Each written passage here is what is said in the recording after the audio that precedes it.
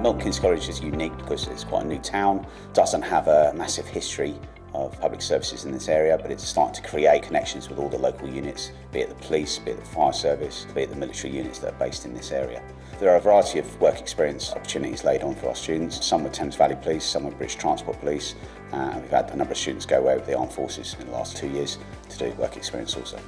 I've always wanted to pursue a career in the police, and the college sort of recommended that I be a special constable at the same time, so a volunteer police officer, and I've done that. Our learners get a variety of opportunities, from excellent class-based sessions to practical sessions, either within the gym environment or within the outdoor environment. We also offer our students a unique chance to take part in an expedition at the end of their 2-year Level 3 course. This course is very good at giving our learners a grounding in what it's like to be within the public services, especially the key skills and core skills that they'll need, such as discipline, timekeeping, planning, and being able to deliver on time, which is expected of them.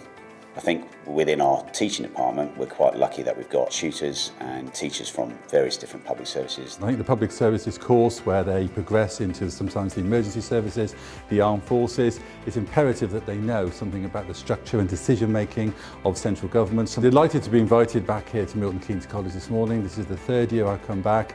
The welcome is always extremely warm, and the students really throw themselves into it. I'm very proud of our links with Milton Keynes College through the Public Services Group, and there's some wonderful testimonies down the years of students really achieving into their chosen public service profession. We really do concentrate on putting theory into practice, so we might teach subjects like prison custodial care, and then we will go into a prison. So we visit prisons, Ministry of Defence, meet with the House of Lords, go to Royal Courts of Justice.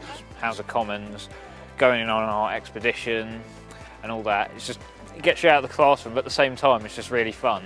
I've done the Level 2, the Level 3, the HND, which is the Level 4 and 5, and I am now currently at Plymouth University, topping it off and getting a full degree. There's just so much that I've learned which is helping me at university now. The skills that I've learned, I've got a lot more confidence from being at MK College, thanks to Kathy. If you saw me on the Level 2 to how I am now, I certainly wouldn't be doing this, and that is a large thanks to Kathy Rutledge.